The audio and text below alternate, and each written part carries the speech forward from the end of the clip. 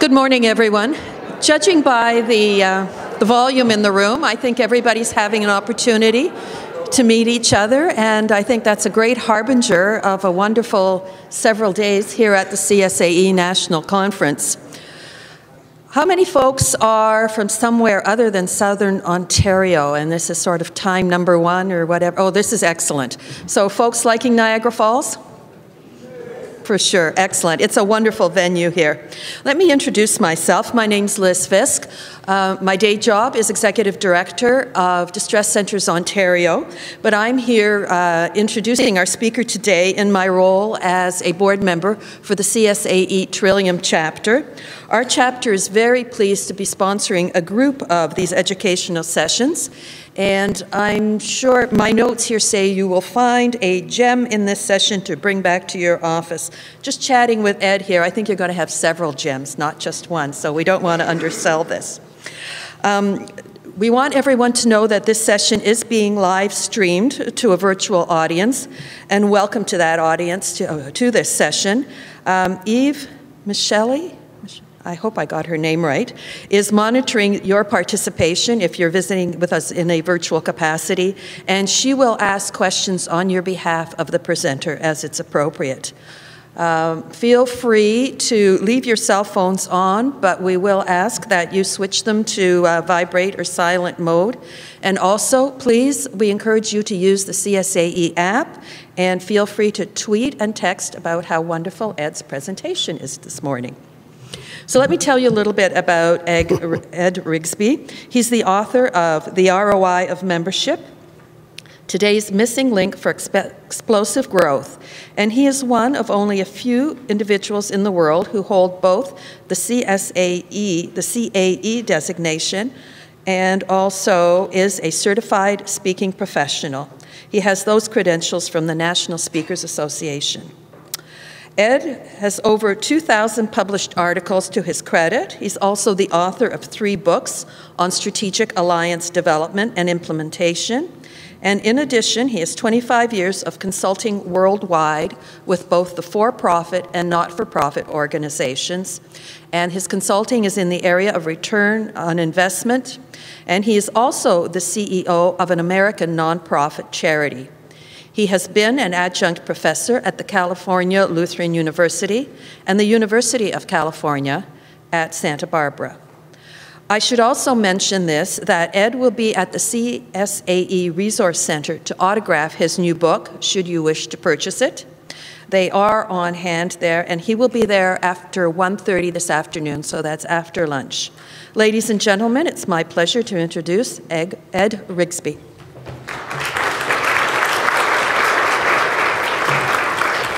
Thank you. Good morning. I'm very excited to be here. Are you excited to be here? Well, let's show some emotion. Yeah, dude. Yeah, whatever floats your boat. Okay. I'm from Los Angeles, so that means I'm from the land of fruit and nuts. So that means you're going to have to deal with that. Just so I understand, who is a chief staff executive in the room? Executive director, CEO, whatever. You know. Okay. And who is not? How many, do we have any suppliers in the room? Partners, vendors? Okay, what are you guys doing here? Okay. So I'm going to spend a fair amount of time talking to you about the key elements from my member ROI summits. I do these full-day summits all around North America. Done a couple up in, 3 up in Toronto in the last couple of years. And I'm trying to today, or this morning, in an hour and a half, I'm going to try to distill the best of a full day. So what that means is I'm not going to be going slow. I'm going to be zipping along pretty quick. So if I don't answer every question, it doesn't mean that I'm rude. Well, it probably does, but I don't mean to be rude. I've just got some really cool stuff I think I want to show you, and I'm going to move pretty quick. The time that they assign me to be in the bookstore to answer questions is from 2 to 3. So, are you ready to launch? Yeah, let's stop with this. Let's get going. Okay. So, I'm going to be talking to you about the book, and really so much of what I'm going to be talking about and where these member ROI summits came from, not only the work that I've done in member recruitment, but the work that I've done for the last 25 years in strategic alliance development, in the strategy. So it's all come together to create what we're going to do. So with that, they asked me to make sure that you see that the book is available in the bookstore, and that's enough for sales. Now, I have on my wall in my office, I've got a lot of Mickey Mouse stuff. Yes, I have a Mickey Mouse watch. But that's because I'm from Los Angeles, so you expect that of me. One of I've got these three, let's call them placards. And on the first placard, there's a picture of Walt Disney standing in dirt, and kind of behind it is a halftone of the Magic Castle. And below it, it says vision. And when we look at, as an association executive, you know, I think that it's really important that you have a vision, that you have an idea of where you're going to go, of what's possible for your organization. Because the board, comes and goes, and you're the one that stays there. So in looking at that, where we're going to go with today, I would hope, number one, that you do have a vision. The next placard that I have on the wall, it's a picture of Walt Disney drawing Mickey Mouse, and then an overlay of Mickey Mouse looking over the desk, watching him. And that one says heritage. And I think that one of the hard things that we're dealing with today, all of us, is in our organizations, what do we throw away? And what do we keep? And I don't think there's an easy answer to that, because you do have a lot of sacred cow activities and projects and features and membership, don't you? That waste resources, don't you? And it becomes a challenge. What do we hold on to? What's important? What do we get rid of? With Disney, what would Disney be without the mouse? Not much. So in looking at your organization, what would your organization be without your core? What is it that you're really, really about? And the third placard I have, there's a little picture of Tinkerbell zipping around the Magic Castle. Does anybody have a guess what it says on that placard? This is the audience participation part. That's about as much as you're going to get to participate, so enjoy it. Anybody have it? Yes, ma'am. Okay, wait a minute. Because you participated, you're going to get... So let's do this to everybody else. Okay. So you get a copy of a book. Even if your answer is crummy, it doesn't matter because you participated. So what is your, what do you think it might say? Belief. Belief, good, wrong, but good. Is anybody else? Sir? Dream, close. Anybody else? Wish, close. What, who said that? Okay, you get a book. Hold on. Sorry, oh, to the AV guys, sorry guys, I'm running around like a chicken with my head cut off. Who said that? You? Okay. Magic. Gosh, you were good. Here you go. Yes. All right.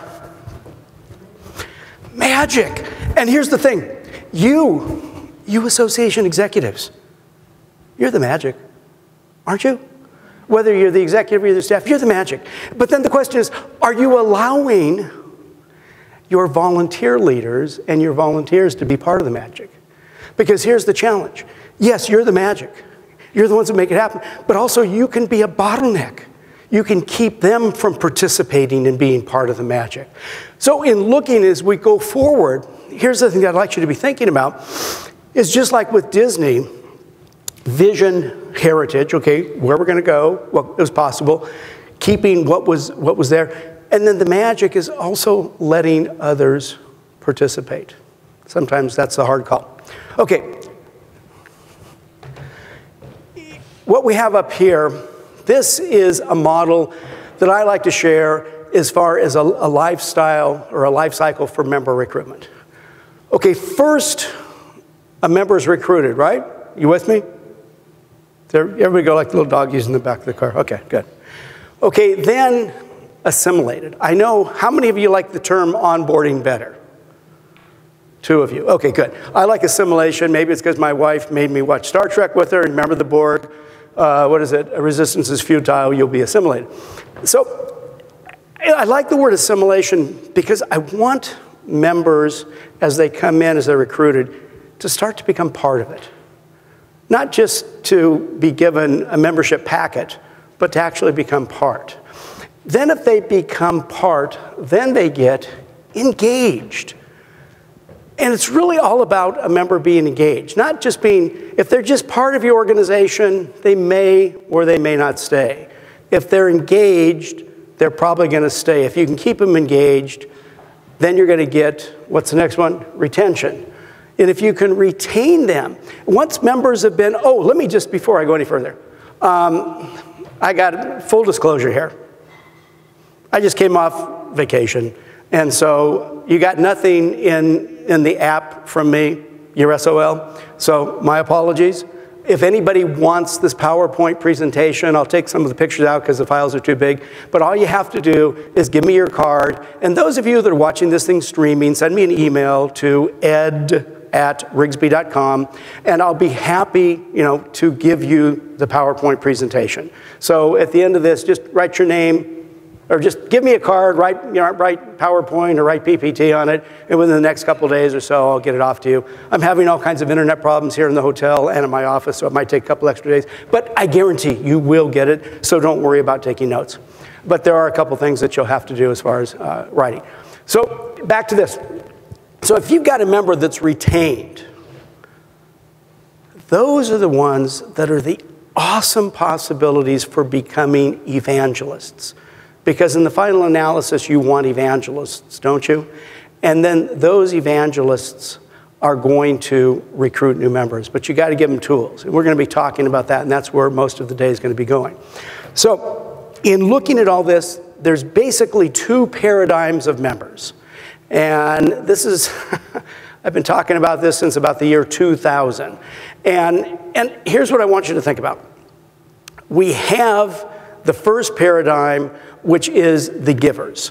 The givers are the ones that are going to be part of your organization, no matter how good a job you do, no matter how great or how lousy your meetings are, they're going to come and participate. And don't you love those people? Yeah? Guess what?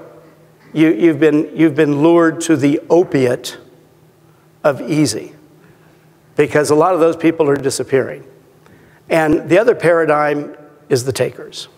And the takers are really the ones that, hope it wasn't one of the people that won a book. I'll have to take your book back. So the takers, and that it's not necessarily a bad thing. So I don't want you to think about the takers as a bad, but they're the ones that tend to be the people that are younger in their career. Not necessarily always younger in age, but younger in their career, newer in their career. This is where the low-hanging fruit is for you, for new members. Would you agree with that? It really is. The challenge in bringing the takers into the organization is their paradigm is, show me it's worth my time to come and play in your sandbox. Show me that there's a good return for my investment of dollars and time. Otherwise, I'm too busy because I'll just go Google it and get the information on the internet. How many of you believe you compete daily with Google? Okay, the rest of you should really put your hands up, because whether you want to admit it or not, your trade association or professional society competes with Google and other search engines every day of the week. And if you think Google's bad, try YouTube.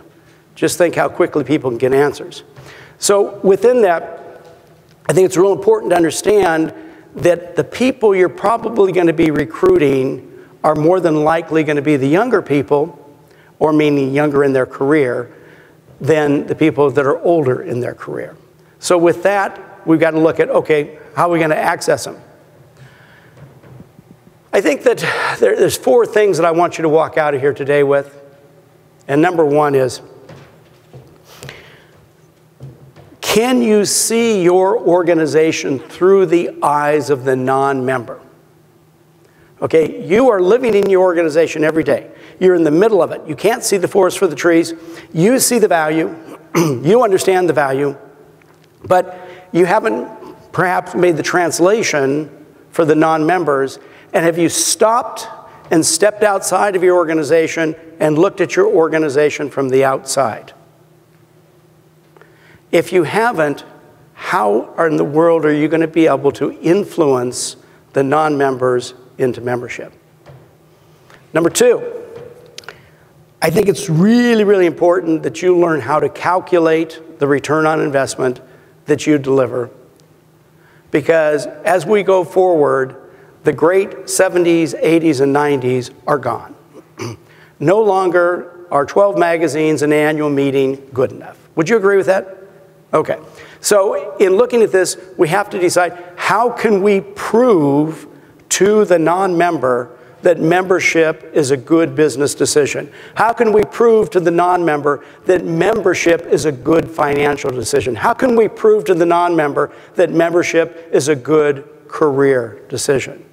Well, one of the ways we're going to have to start doing that through dollars and cents. Next is understanding people don't buy features, they buy benefit. Now, if I were to go to your website and we went on it together and we went to your page that says benefits of membership, okay? If I went to that page, would I read about how things make my life better, or would I just have a list of features? I would be willing to bet anybody in the room a book that if we went to your website together, you would have a list of features and you would not have information about how those features make the potentials a member's life better. So we have to learn to start selling the benefit of the feature and not the feature. And then fourth that I'd like you to walk out of here today with is, let's look at how do we turn our members into member recruitment evangelists. And you got to give them the tools. And that's really where we're going to go with the next probably hour of time that we have together. So let's first start with the difficult thing. Here's the one concept that I'm going to get into that probably the majority of trade association executives that I work with have the most difficult time with. This slide here is from Marketing General's membership benchmark report. If you, just give you a little clue for anybody, go to, if you haven't already, if you don't do it regularly, go to marketinggeneral.com. And if you're willing to give them your email address, every year you can get their benchmark study. It's a great study. You'll get it as a PDF. If you participate in their study, they'll actually mail you the hard copy. So I would encourage everybody, they're a good company. They're a marketing company. I mean, obviously they're going to try to sell you something, but they're good people. They've got a good study. From this year's study, here's the key point. It says here, what do you believe is the one top reason members join? This is asking association execs. If we look here, and you can see 2014, 2013, 12, 11, 10. The key is, just for discussion now, right here we have advocacy. If we look here, it says 8%. 8% join because of advocacy. Well, what about the other 92%? Let me just ask you this. How big is advocacy and legislative work as far as your association? Just if it's kind of important or halfway important, raise your hand. Okay, a good number of you. Would you agree? Okay, here's the challenge.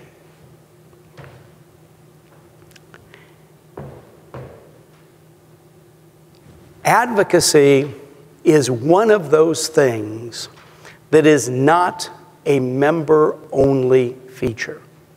It's one of those things that you do that serves the entire industry. I call that an industry stakeholder, feature, activity, benefit, whatever term you want to assign to it. So here's the thing. It's a real challenge. If you want to try to recruit new members, and if you make the mistake of talking exclusively or primarily about advocacy. I was just working with California Medical Association, and they're giving me all their brochures, and they're really, really pretty, and they're gorgeous, and I open it up in the very beginning, this big picture of the California State Capitol. So I'm talking with the guy that, and I said, well, these are really nice, but why are you talking about this? Well, because this is important to our members. And I said, okay, I believe that. But is it important to your non-members? And that's who you're trying to recruit. So with your brochure, the first thing you're talking about is let us tell you about the value we create. You need to join so we can do more advocacy. And the non-member says what? I get that value already. Why should I join? Well, you need to support your industry. Can't afford it. And then you get frustrated. So the key is that I want you to have a very, very good understanding. Now, you didn't hear me say, nor will I say, that you shouldn't do advocacy and legislative work. That's very important to your current members. But what I want you to hear, please, is that in the area of member recruitment, I'm not talking retention, in the area of member recruitment, if you talk about advocacy and legislative work and all of the things that are industry stakeholder benefit rather than member only, guess what's going on in this non-member's head? What's going on in their head?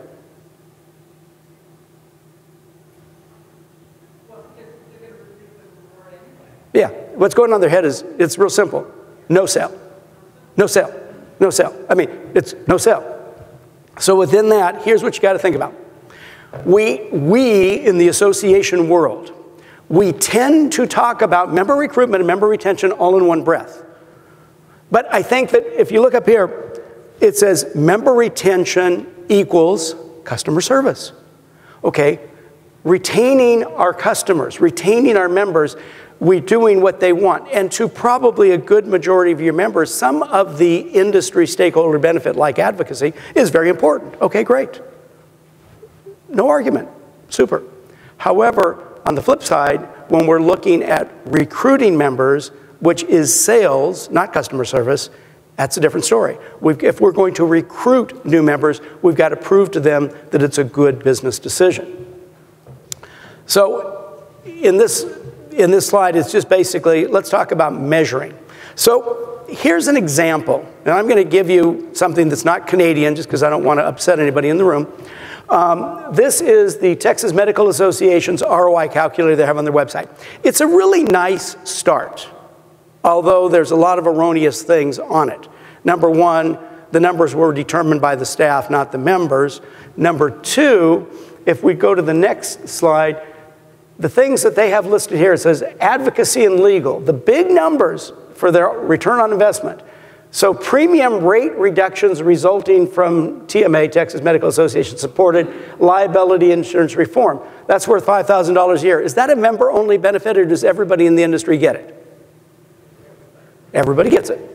Same thing with the RICO settlement at $3,400. Same thing with the Texas franchise tax advocacy at $1,700. Here's what I'm trying to, the point I'm trying, not to beat up on these guys, but the point is this.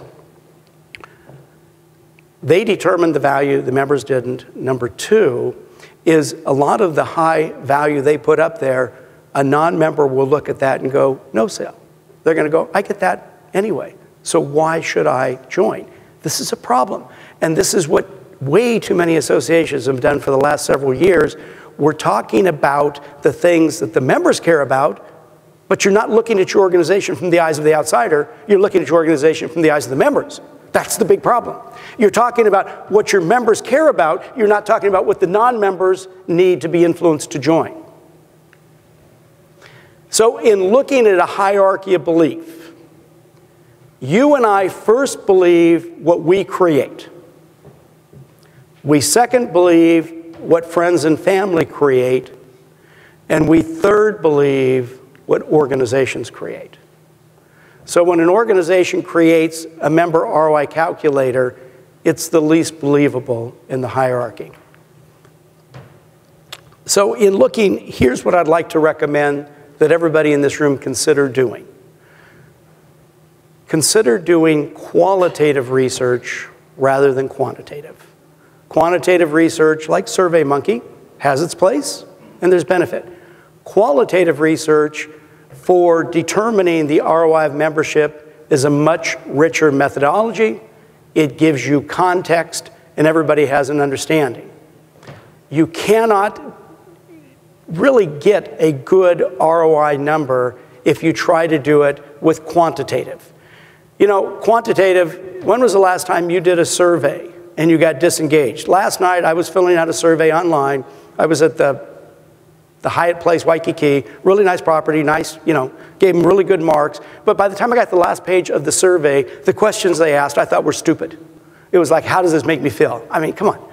So by that point, I'm disengaged. I'm just putting, you know, 5, 5, 5, 5, 5, 5, 5, 5, 5, 5, because I thought it was stupid.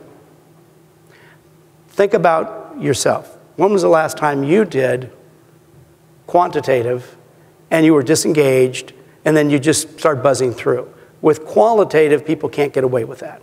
And so qualitative can be done either with focus group methodology or interview methodology. I just finished I'm about ready to fly off the edge. I just finished a major project with a Canadian association, a national one, where they wanted to do interview process. It costs a lot more money, but that's viable. But for you, here's the idea. For everybody in this room, you can probably do qualitative very inexpensively, and here's how to do it. Number one, think about how you're going to get your group together. What's going to be the sampling? Now, let's say that you've got an association of 1,000 people. Is a sampling of 50 or 75 people reasonable? The answer is, you might be thinking no, but the answer is yes, it is reasonable. Because if you get some people from north, south, east, and west, some new members, some older members, some senior members, you know, black, white, green, male, female, you know, if you get a reasonable mix in the room, it doesn't have to be perfect, it just has to be reasonable, then you can do some pretty decent qualitative research pretty quick. So the way it goes is we'd be in a room like this with an audience like this, and then what I'd pop up on the screen is all the features of membership. The various features. Has to be a member-only feature, because if it's not a member-only, no reason to measure it, because it's going to be a no-sell in the marketplace of trying to sell to new members. So we have this whole list of all the features of membership. Then we're going to let the audience look at, okay, is everything that this organization does, is it up on the list? If somebody says, oh, what about this? What about this? What about that? And then we go, okay, is it a member only? If it is, we add it. If it isn't, we don't. Then what we're going to do is we're going to go through each of these features of membership one at a time and discuss with the audience how they might determine the value. As an example, everybody goes, well, how do you figure the value of networking? Okay, simple. You get a bunch of people in the room, you go, well, here's what you do. Let's look over the last couple years, maybe the last 5 years. And in networking, let's talk about the value you've gotten. Have you learned something that saved you money, that made you money, that saved you time? You know, we go through all these different things and then get people to think in their mind about, okay, that number, that number, that number, and then divide it up over 5 years. Or if somebody says, well, you know, I only get one, and a lot of your members, okay?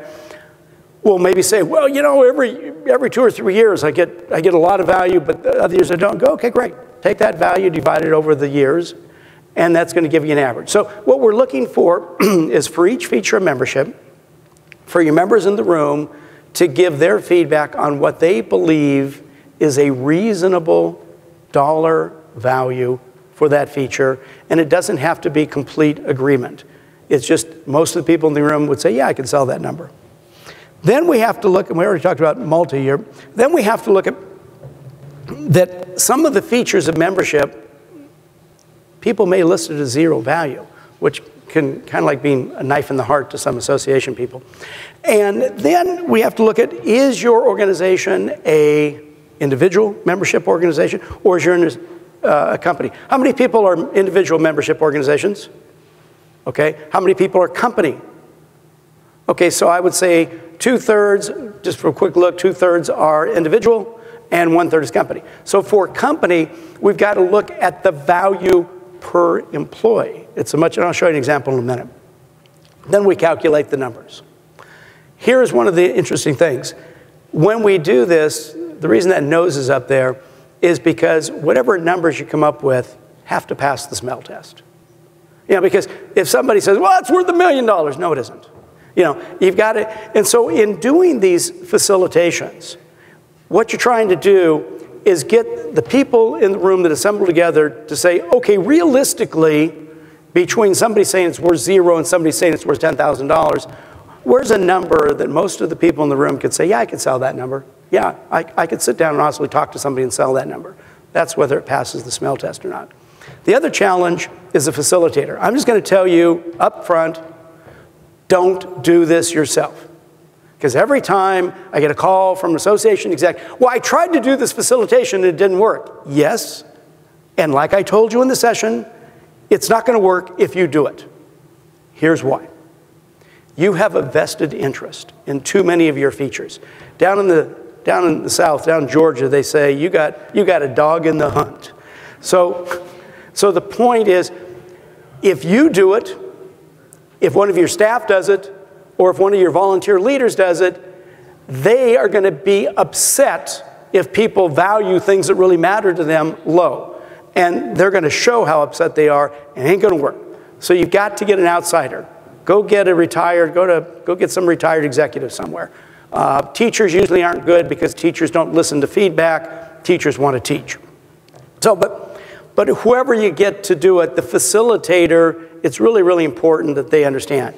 And the facilitator's got to deal with the different personalities. I don't have time to get into that now. I hate to say go buy the book, but go buy the book. And it's just real important that the facilitator not be a biased person. And you as a staff person or volunteer leader, you are biased. Here's an example of a ROI evaluation session I did this year. It says up here, this is for an individual group. Now, these are a little bit small, and I apologize for that, but just annual conference discount, $300. Technology education conference discount, $250. Local area education chapter meetings, $45. This is the yearly value this group assigned to it. Annual division meeting discount, $50. You see, it says discount. Here's the thing. Your annual meeting, if you allow non-members to attend, is not a feature of membership. Only the discount that the member gets is a feature of membership. Big difference. Access to IAP headquarters staff, $200. Okay, this one was NA. Webinar discount, $100. We can go through Office Magazine, $32. Newsletter, $50. Come over here. We had some where affinity programs were $0. Community web directory, $25. Member recognition, $250. Networking, $5,000. Okay, so you get the point. So we add all of the features of membership. Again, these are member-only features, not industry stakeholder benefit. And it comes to $11,800. This is yearly, every year, because you pay your dues every year. And so then the cost of membership with this group for an individual is $138, plus you have to be a chapter member for $20, plus you have to be a division member for $20. So it's the real cost of membership is $178. So when we take $11,852 divided by 178, we get $66.58. So basically what this group can say to their members is for every dollar you invest in membership, our members have told us they get $66 back in value. Does that sound like a reasonable ROI? What do you think? This is the audience participation part. Okay. Question?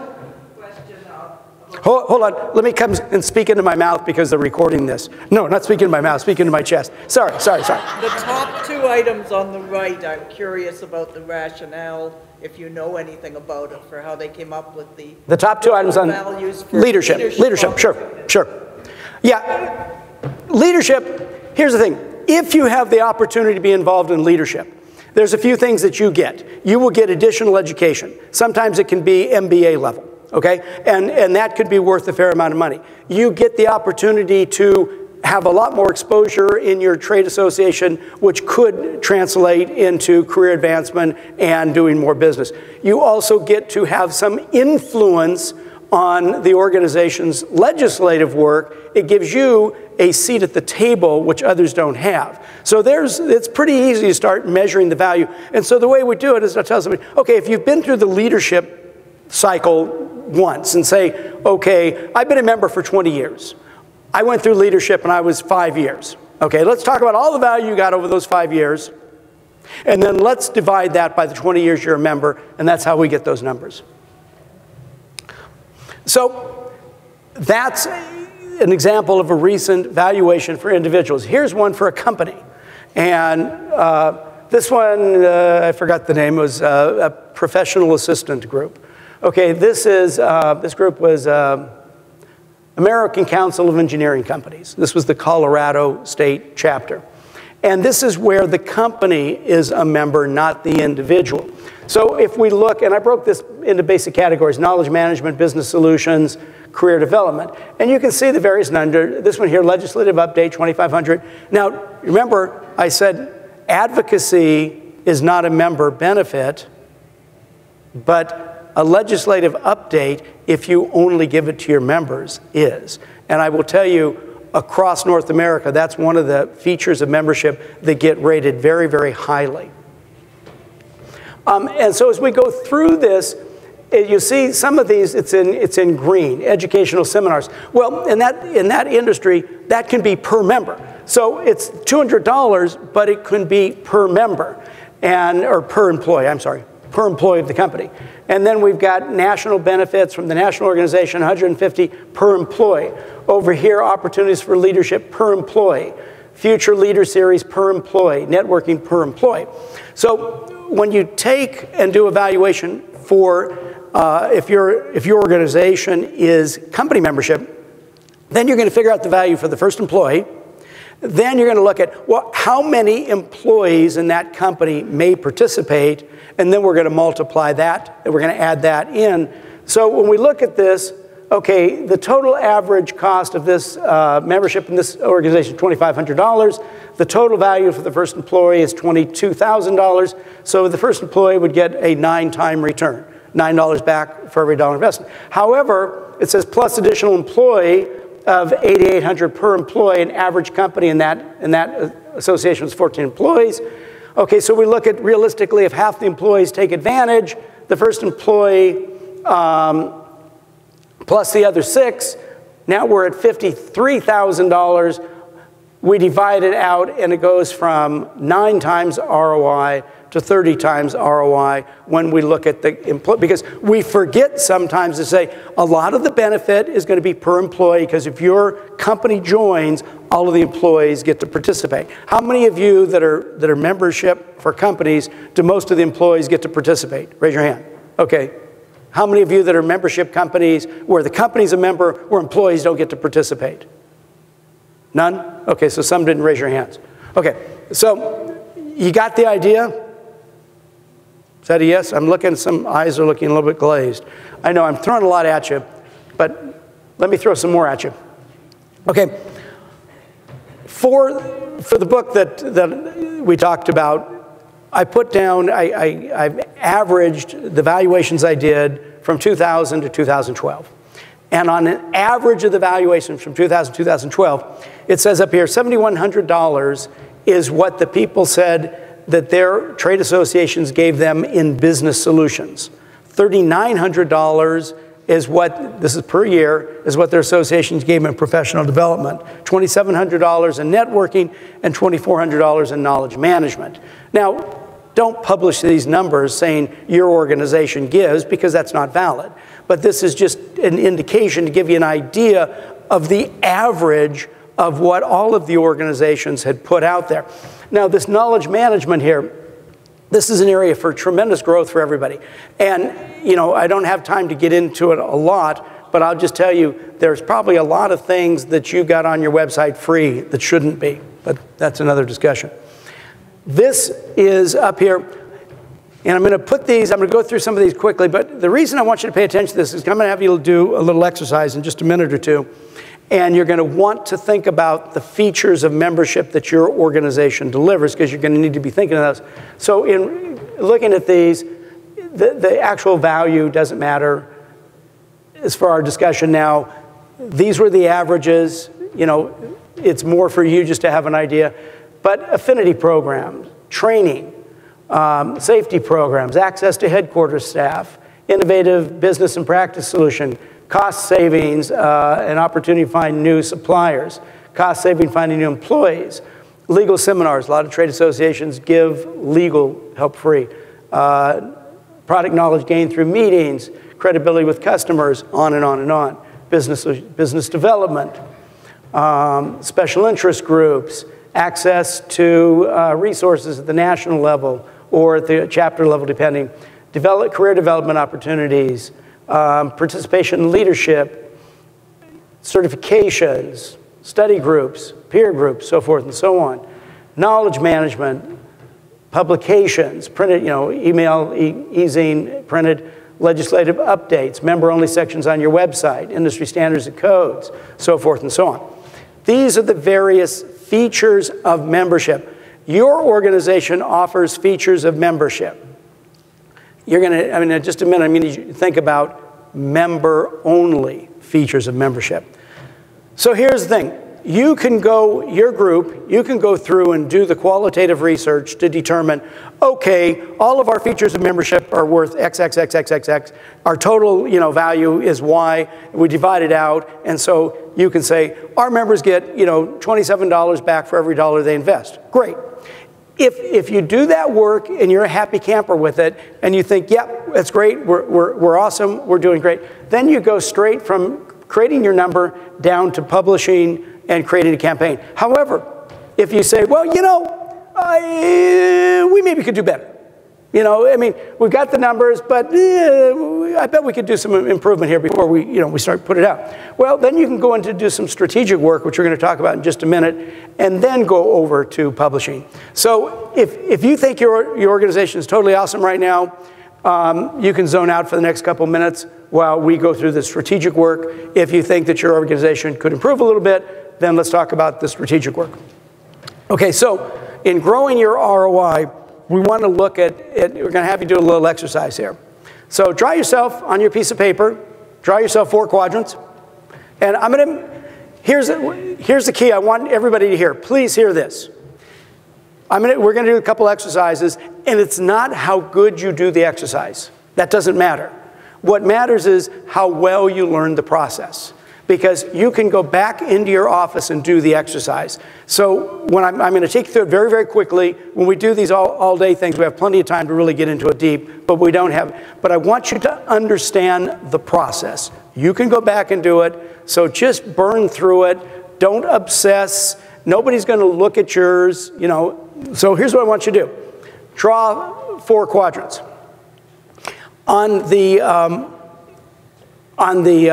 vertical axis, the top is going to be high, the bottom is going to be low, and that's going to be how your members perceive the value of your various features.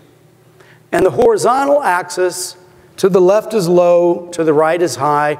And hey, any of you that are watching on streaming, don't be lazy, do this too. Don't go get a cup of coffee, just actually do this. It's going to help you. So then what you're going to do is cost to the organization. So on the horizontal axis, to the left, low cost to the organization. To the right, high cost to the organization. On the vertical axis, to the top, members perceive the feature as high value. On the bottom, members perceive it as low value. Now write down just a few of your features of membership. Make yourself a little list, like 1 to 5, 1 to 10, whatever you have time to do. And just write some various features of membership. And then after you write those down, number it 1, 2, 3, 4, 5, whatever, then plot on the graph where it fits. And just put the number. Put number 1 fits here, number 2 fits here, number 3 fits here. So whatever you perceive, and again, don't obsess, just do it quickly. Learn the process. Don't worry about how well you implement right now. That's not the important point. I'll give you just a couple minutes. And again, for you at home, or sitting there watching, do this, don't be lazy. And for you at home, hey, send me an email and I'll send you the PowerPoint. Okay, so as we're getting these things down, and we're starting to look at our various features of the membership and what they cost our organization as opposed to how they are perceived by the members' high and low value, now what we're going to have is an overlay. And if we look at these quadrants, here's the challenge. If you look at the top left quadrant, it's red. I'm sorry, gosh, wake up, Ed. If you look at the top left quadrant, it's green. What that means is good. If you look at the bottom right quadrant, it's red. That means bad. Okay, here's the thing. If you have features of membership that are valued low by the members and are high cost to your organization, you have to really ask yourself, why are we doing these? And maybe those are some things that should be thrown away. The top left is valued high to the members, lower cost to the organization. Obviously, you should be doing more of those. Now, the top right, where it says the aristocratic quadrant, it's high cost to the organization, but high value to the members. So if there are strategic reasons, okay. The bottom quadrant, bottom left, it says sacred cow. You might be going, well, you know, it doesn't cost us much. The members don't think it's that important, but we've always done it. Here's the problem. You're squandering resources that shouldn't be squandered. That keeps you from having more features of membership in the green. Very simple exercise. Now, here's what you want to do. When you go back, you want to do this exercise with your staff. You want to list out all of the features of membership and plot it all over the place, and then don't show them this slide until after they've plotted it. See what the staff does. Then do the same exercise with your board of directors. Don't tell them what the staff said. And then at the end, compare. That's going to give you a really good idea. That's going to help you for the next thing that we're going to be doing. Now, how many of you have said membership in our organization is priceless? How many of you believe that? Anybody believe membership is priceless? Yes? No? Or is this the non-participation time? Or are you still working on that survey I gave you? Okay, here's the thing that I want to tell you. I just want you to be thinking about, I don't believe that membership is priceless. I believe that if something is of value, it can be measured. When people fall back on that, oh God, it's just priceless to be a member here, what they're really saying is I'm too lazy, too dumb, too stupid, too unaware to actually figure out how to figure the value. So I'm just going to use that MasterCard commercial thing and say membership is priceless. It's a no-sell to the non-members. Also, in creating more value, you need to price everything. Here's the challenge. If you start looking at a lot of your features of membership, and it's free, it's free, it's free, it's free, it's free, it's free, it's free, what do your members think it's worth? Not much. But if you make it available to non-members at a much higher price, and you give it to members free or next to free, then their perception every time they grab it or use it is going to be, oh, I just got a free $50 book. Oh, I got a free $100 report. Oh, I got a free whatever. Because then they're going to see value. Now, I'm not saying be obnoxious. I mean, how many of you see trade association magazines that are 7 pages and they got a $35 price tag on it? I mean, come on, what's that about? I mean, it's not being real or honest. So I would just encourage you, look at everything that you're doing and ask yourself, can we put a price on this? Can we make it available to non-members at a very high price and to our members at a low price or no price? And then your board people say, well, yeah, but nobody's going to buy it. Who cares? That isn't the point. The point is changing the perception of your members that a lot of the things you're doing is delivering value. Next thing you got to work on is copyright. Copywriting. I will tell you, my experience, and what I'm getting ready to say might sound rude, my experience is most trade associations and professional societies don't do a great job with copywriting benefit. How the feature of membership makes the member's life better.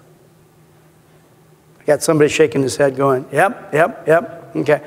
So, and it's not to be rude, it's not to make a negative statement on anybody in the room, but it's just not what tends to be in your toolbox of tools. This is an area that you've got to work on. So in selling, okay, remember I said earlier, member retention is what? Customer service. Member recruitment is what? Sales. Okay, So in looking at sales, there are buying motives. Okay, so people have reasons why they buy. Why would somebody join your trade association? What might be their buying motive? Just yell it out. Education, okay. That's a feature. That's a feature, but what's education going to give them? I'm sorry? I'm sorry? A promotion. And what's that mean? More money, okay. So the buying motive may be profit or gain, okay? That is one of the major reasons people join trade associations and professional societies is for profit or gain. Not the only reason. It's one of the major reasons.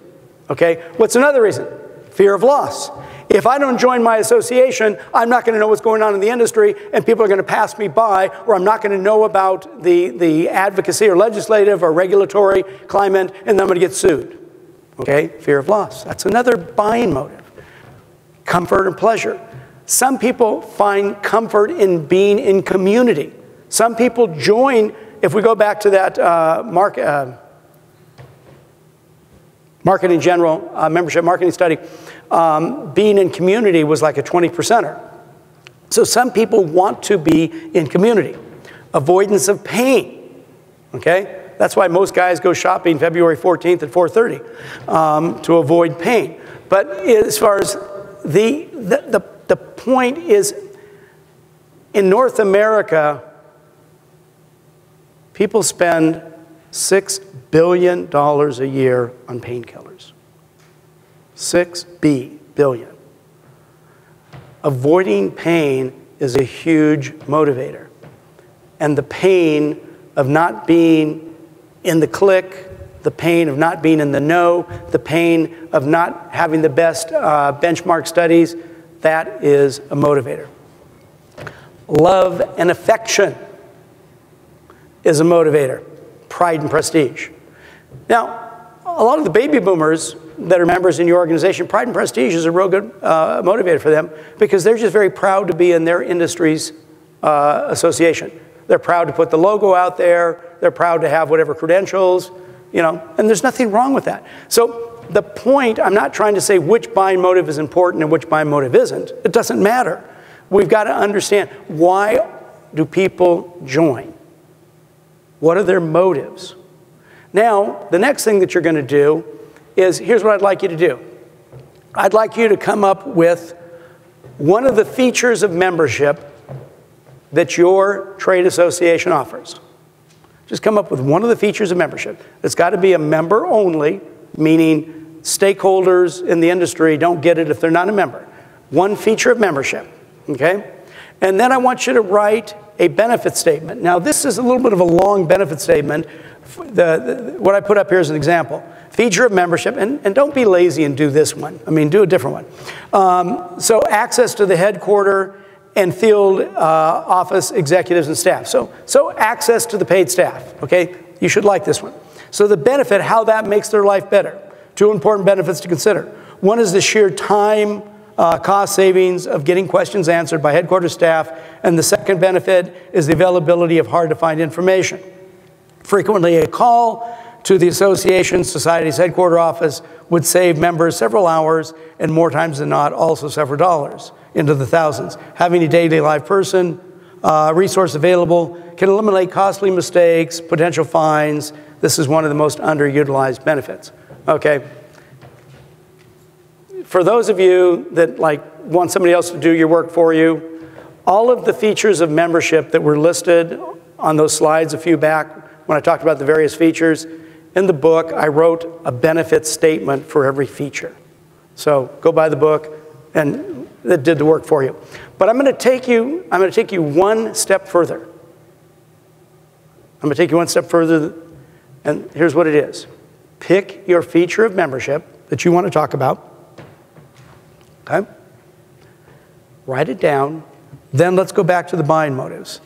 And I want you to write a benefit statement. How it makes their life better. Don't just describe what it is. Describing a feature is not a benefit. Describing a feature isn't making their life better. How does that feature of membership make their life better through the window of one of these buying motives? Many of your features of membership might be addressed through several buying motives. You know, several people might join for different reasons to access that feature. All I'm asking you to do is pick one of these, pick your feature of membership that you have, decide which buying motive here you think is going to be best: love and affection, fear of loss, comfort, pleasure, avoidance of pain, love and affection, pride and prestige. Which one of those buying motives?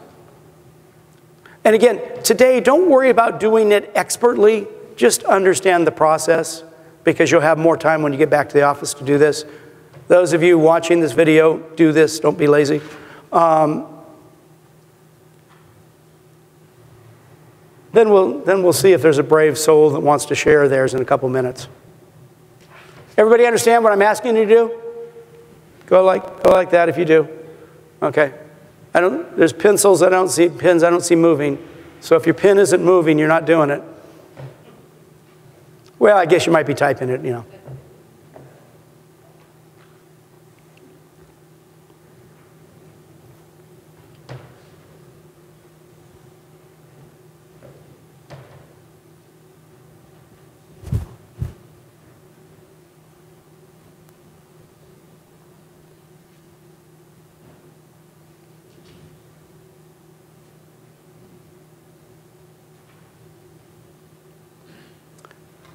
I got somebody reading their email. Oh, I got 2 people reading their email. 3. Okay. Oh, you're doing it? Oh, God bless you. Oh, man, you know, you're so much better. I'm a baby boomer, you know. I don't do that.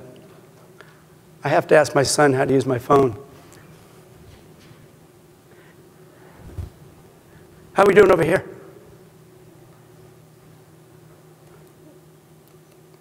Well, you got part of a word down. That's awesome.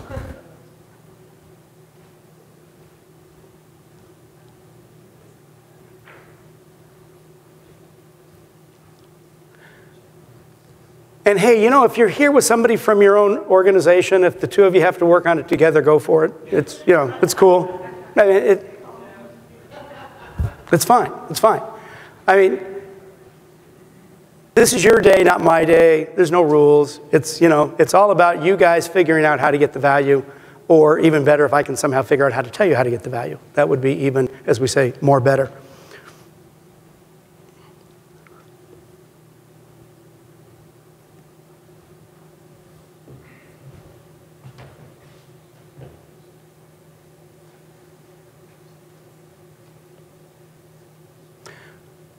Is there anybody that's really comfortable with their benefit statement? Raise your hand. Oh, you got a hand up. Okay, wait a minute. Ooh, you didn't already get a book, did you? No. Okay. And what's your name? Debbie. Debbie gets a book. Sorry for the rest of you. And Debbie, there's the whole section here on chapter 6, all about all the benefits already written out. So it's going to make your life so much better.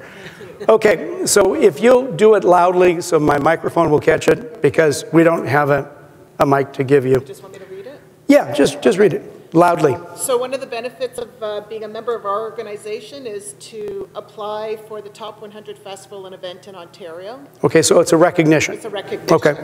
So it's pride of promoting your event, being one of the top 100 festivals in Ontario.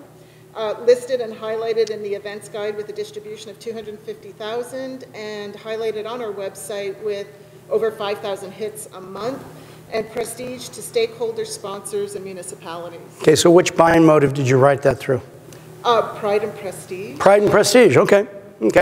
Now, if you would have written that through profit or gain, how would you have said it? Being able to increase your sponsorship through stakeholders, municipal. Okay, so by telling them, by having this recognition, you're going to be able to make more money. Okay, yeah. Okay. Very good. But you wrote it through pride and prestige. Very good. Excellent. Hey, that was good. Thank you so much. Here's the point I want to make to everybody. It's all about thinking differently.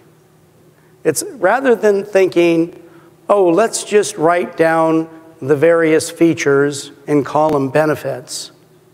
But let's write down the features, decide what buying motive each feature might address, and then writing copy that's going to address that. Now, whether however you choose to go to market, however you choose to recruit, whether you just have stuff online, where you're sending emails, whether you're printing things, that isn't the issue. The issue is copy. Now, my experience is most of the companies that make really pretty marketing pieces make really pretty marketing pieces. That's what they do really well. And their copy, not so much. Most marketing companies are not that good at writing good copy. So if you find one that is, okay, great. So the key is you need to first write the copy that talks about benefit. Then if you have a marketing company, clean it up and make it prettier and better and sound better, that's great. But you've got to write it, you've got to understand it, because you've got to be able to sell. Was that fun? Okay, I'm glad we've got enough time. Okay. Let's move to the next one. This is even more fun. Okay, so think about this. So you go and you do the work of coming up with the yearly ROI of what your organization delivers based on what the members believe, okay?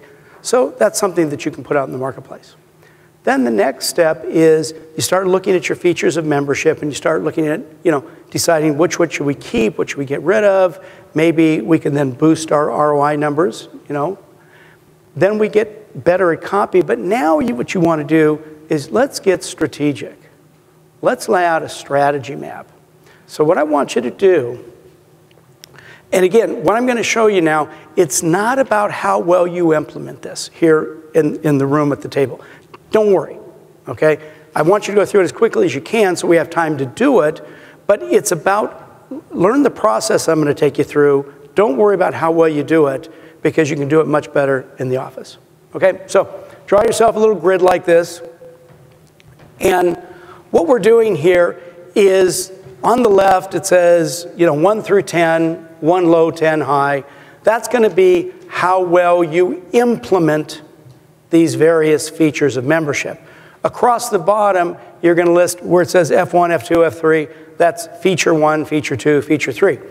What this is what I want you to do is just take your quick perception, don't worry about being perfect, of listing some features of membership based on the left side. What I want you to do is put the features that you think your members value least. On the right side, put the features that you think your members value most. And just go basically as best you can in order from least valuable to a little bit more value, a little bit more value, a little bit more value, a little bit over here to the top value. If you only come up with 10, that's fine. If you come up with 15, that's better. And when you're back in the office, you may come up with 25. So then what you're going to do is you're going to plot after low value featured to high value features. Then you're going to plot 1 to 10 how well you think your organization implements delivering that feature of membership. Okay? How well do you do it? And again, don't obsess on spending 5 minutes trying to figure out, let's see, should this be up here, down there? If you have people from your organization with you, work together, fine, go for it. But it's all about just as quickly as you can, try to list the features in ascending order, then how well you implement somewhere on here, just put a dot. Okay? So you're going to have something like this when you're all done. Okay? You follow me? Okay, I'll give you a minute or two to do it. I'm going to go over and check this guy's phone, see if he can do this one on his phone. God, that is amazing. I'm always impressed. Oh, man, you kick it. Oh, man, you are awesome. That's great. Yeah, you have to show me how to do that on my phone. What you got? Canadian Marketing Association.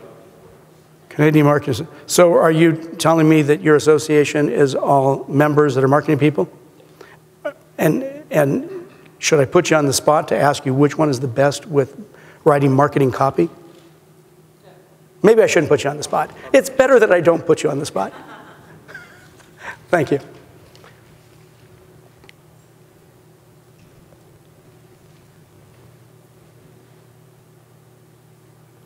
Although, tell me privately, because that way when people call me up.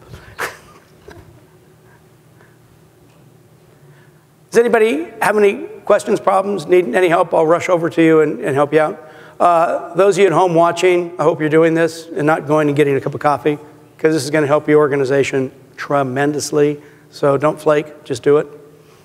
How we doing? Ain't happening. Okay. It's hard forcing you to be strategic.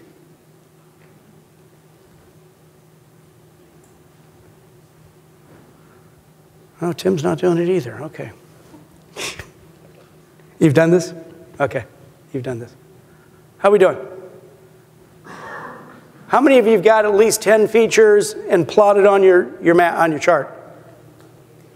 No? 10 features and plotted? When you get 10 features and have it plotted, raise your hand, okay? I want to find out where we're going.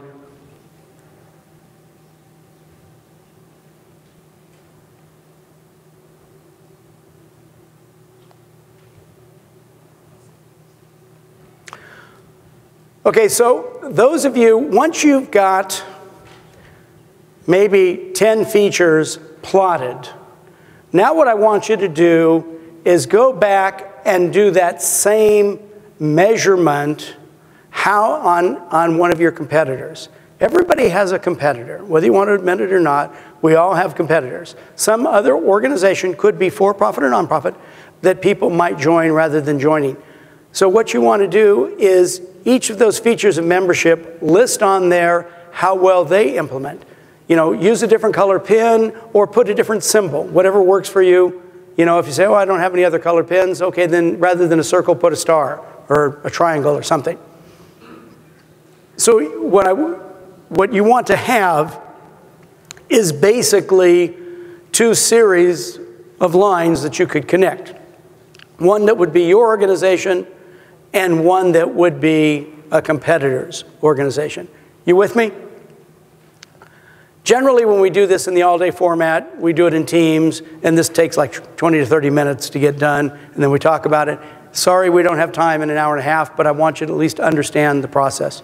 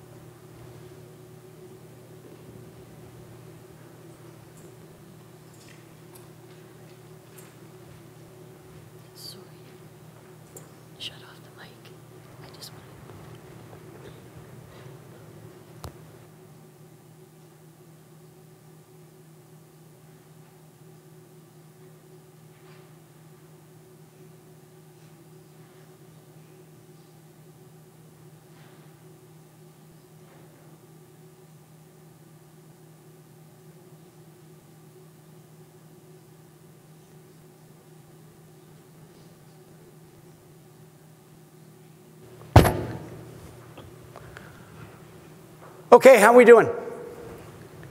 So as we're looking at this, and I know some of you probably are nowhere near done, and that's okay, it's not the end of the world. Just understand what we're doing. So in a perfect environment, now how often are we going to have a perfect environment? Probably never, okay. So before I put this next slide up, I just want to say, probably we're going to have a perfect situation never, but in a perfect environment, this is what it would look like. Your organization, your line would be kind of on the left side. The features of membership that are not real important, you wouldn't be implementing them that well.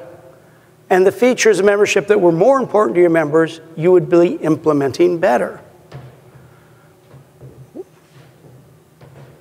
Now you probably wonder, well, why is that? Shouldn't we implement all of them expertly? What do you think? Here's the challenge.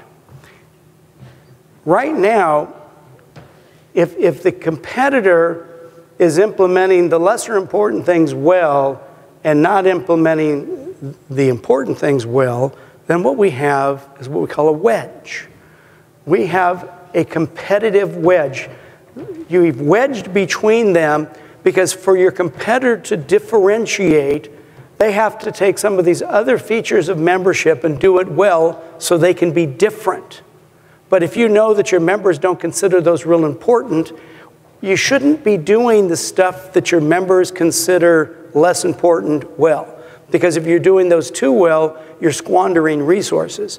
And you're keeping yourself from doing the things that matter really well, which also allows you to put another wedge on the other side. So in a perfect environment, which we know it isn't going to be, but what you want to look toward is the idea of, okay, if we plot these things out, then you can go back at your board meeting, at your staff meeting, and go, well, wait a minute. Let's reevaluate this. Let's consider, perhaps we might be putting resources, too many resources in areas that we shouldn't. Perhaps we're implementing too well things that are less important.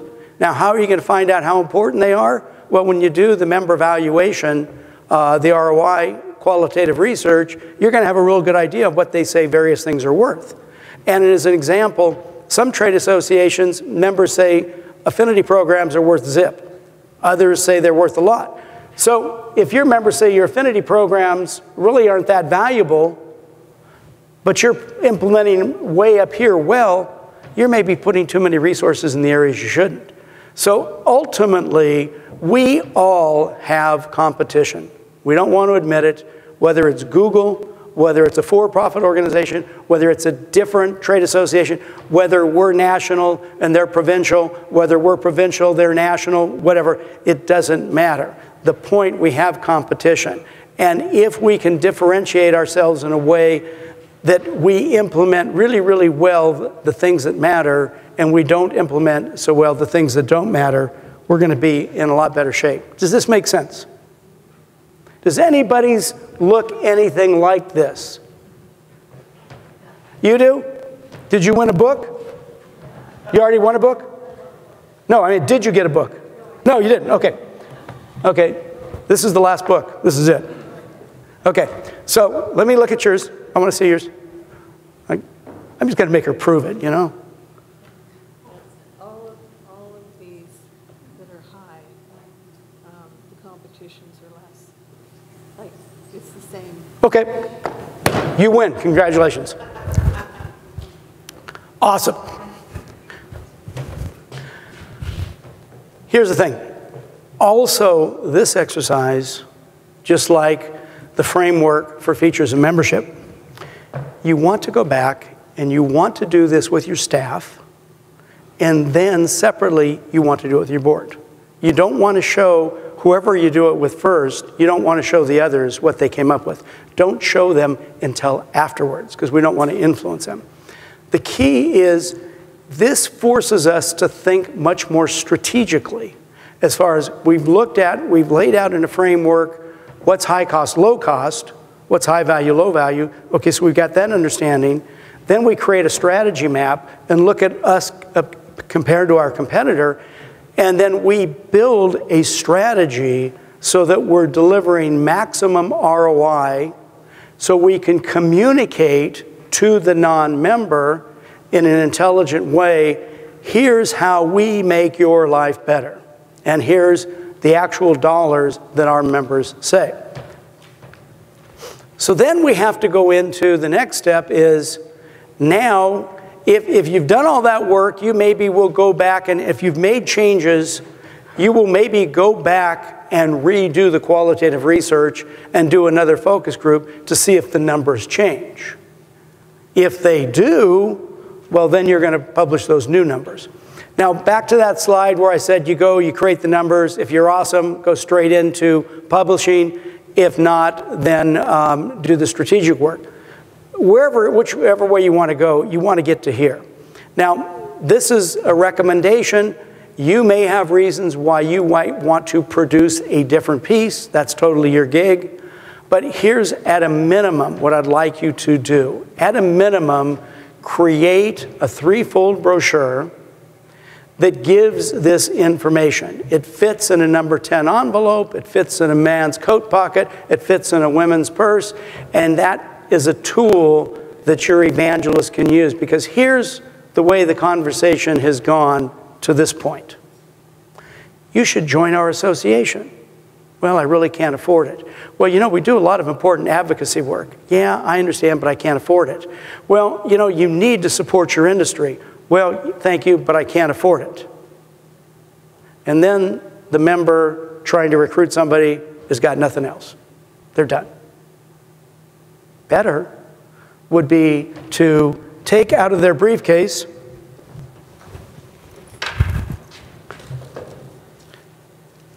I have this here somewhere. Take out of their briefcase a brochure, and to be able to sit with a brochure, here's just some examples. I'll leave these up here, you guys can look at them. Please don't take them, okay? You know, because these are my only ones, so don't rip me off. But here's some samples of brochures. Here's one that a group just produced recently. Well, if we're sitting, what's your first name? Christina. So, Christina, we might be sitting, you know, maybe I'm the member, you're the prospective, you're the non-member. And I'll be talking to you, and I go, well, let me just show you why it might be worth your time to join the organization. You know, my colleagues, we got together, and we listed the various features of the membership, and we came up with what we believe they're worth to us. Now, myself, I get a little bit more value than this. These numbers are kind of low. Now, we'd rather have that conversation than the conversation of, I don't know what kind of edibles they had when they were coming up with these numbers. They're out of this world. But we want to, you know, rather pass the smell test, be conservative. And so now I can talk to you about, I'm not, and there isn't anything here listed that is a non-member activity. So you can get talking about advocacy, and I go, oh, yeah, I'm not even talking about that right now. Let's talk about all the other things, and I can go through one at a time. This is what you get if you're a member.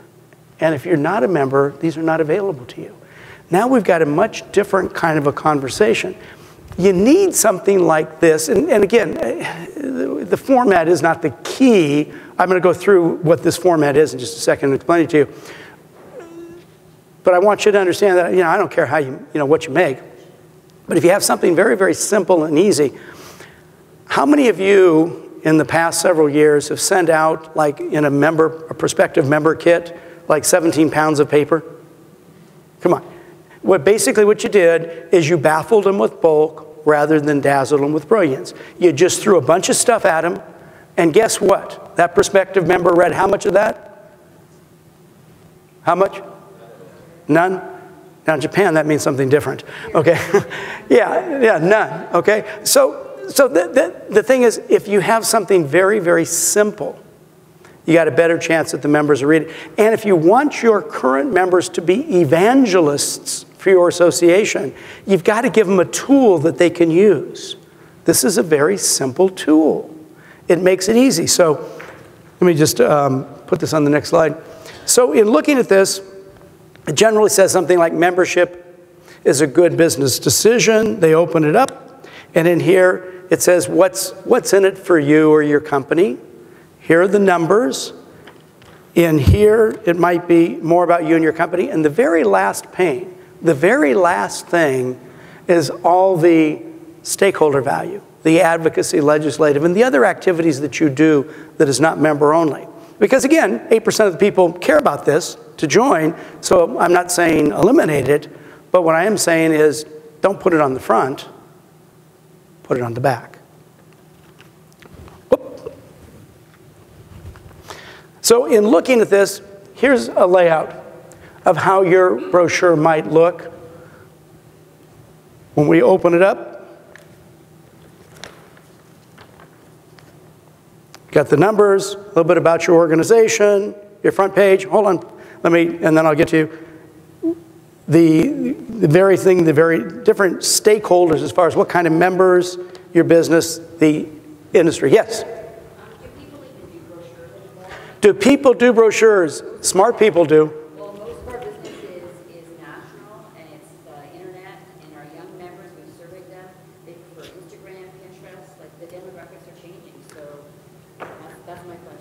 And you're the Canadian Dental. You know, it's interesting. I did some work recently for one of the state dental societies in the southeast of the United States. I won't say which one. And they produce this really cool video to get people interested. But the video was all about, here's how to be significant. And when I asked them, I said, who's this for? And they said, well, new members. And it's like, well, new members, you know, where's your best chance for new members? Well, the doc's right out of school. Well, hey, they can't be significant because they're not even successful. And so they built the whole wrong, and then the wrong information, and then they put it on a DVD, and as you said, most younger people would rather have it on YouTube. However, you got to remember, what are we doing with this?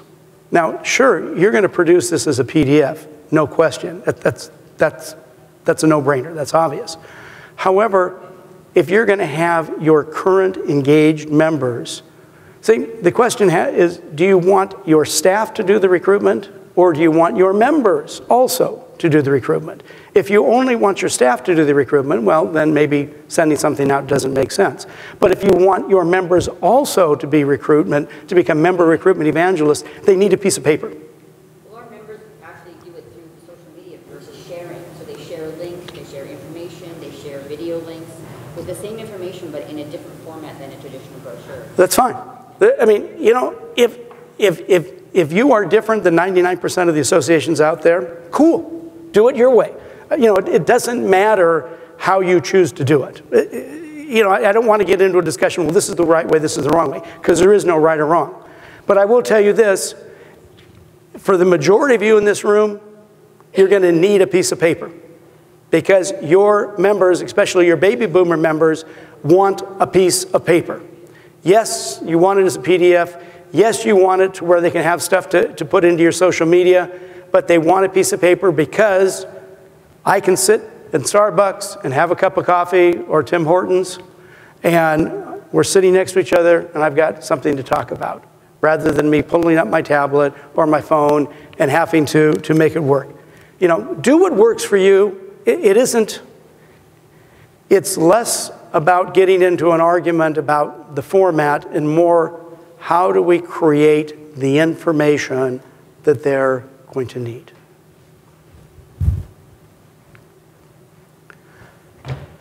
This is the brochure. Okay, now, whoop, I have to leave this up here for any of you guys to look at. If you want, like I said, please don't take it. Next topic, the campaign.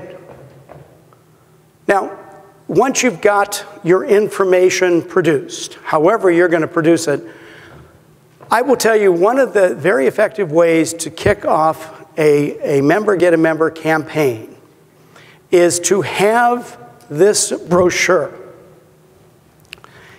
And you got little bundles of 10 rubber band together, a bunch, enough for every person in the audience. And then you're going to have your keynote speaker, your kickoff speaker. So just for topic of discussion, remember there's only one keynote at every conference. That's the first speaker. So you're going to have your first speaker, the keynote speaker, kick off the conference talking about the organization. They're going to weave that in. Usually a discussion on strategic alliances works really, really well. And then we can talk about the trade association being one of the best strategic alliances that all the members can get into. And then basically you get the speaker to, you know, get everybody all riled up about, you know, how if the association were to grow, what's in it for them, how it's going to make their life better, whether the things that the association can do with more members. You know, get the people involved to see why it's in their best interest, because a lot of association members go, I don't want to bring everybody in. I don't want my competitors in here. I don't want everybody to get the value. So we have to get past that, get them motivated, and then get everybody to make a commitment that they're going to, you know, go out there and talk to their colleagues. And then have your board members or people come down the aisles like ushers in church, and rather than ask for money, hand out little packets. Get everybody to commit that they're going to give these out. And guess what? About 20% of the people will actually do it. The other 80% are going to blow you off. But right now, how many people do you have out there? So if you want to do this in a way, people have it in their hand, they walk out with it, and their commitment is to go talk to 10 prospective members, 10 colleagues, give the brochure out. Then afterwards, you have your board members or whatever committee follow up with the people. And it isn't about beating people up. Hey, did you do this? Did you do that? It's more about, hey, do you need any more brochures? Do you have anybody that's interested that we need to have the headquarter office call the people to make the sale? You know, every organization's a little bit different. Then the last thing to be thinking about is, oh, here, let me put the steps up. Sorry. I went through the steps, but I didn't put them up. There they are. The last thing is just getting you to think about your member recruitment model. Now, how many of you in the room are out selling door to door? Not too many. That's kind of the Chamber of Commerce model. Selling door to door is really, really good. It's very successful, but you have to pay a lot of commissions, and probably you're not going to do it. It's kind of like telethons. Telethons are a little bit like selling door to door. The only problem is if you bring people into your organization through a telethon and you bring 50 people in a couple days, you better have an assimilation process in place, because if you don't have an assimilation process in place, I guarantee you, of those 40 people you brought in, probably 38 to 40 will leave the next year. That's not a good thing. So your second is going to be a marketing approach. Now, for some organizations, and here's the challenge, and we got the Marketing Association here, he's not going to want to hear this, but Marketing General's information proves that marketing is not one of the top reasons for people to join your website, and member get a member are top reasons. So you need to be careful that if you just do internet marketing and mail out marketing, be careful that you have metrics to determine how good it is, because otherwise you're just sending out, it's of no value. And then the last is really the member get a member. I think that the member get a member is, oops, one more. The member get a member is really what you want to do. And we could talk about that in ad nauseum, but we're pretty much out of time. So what I'm going to leave with you is this final thought.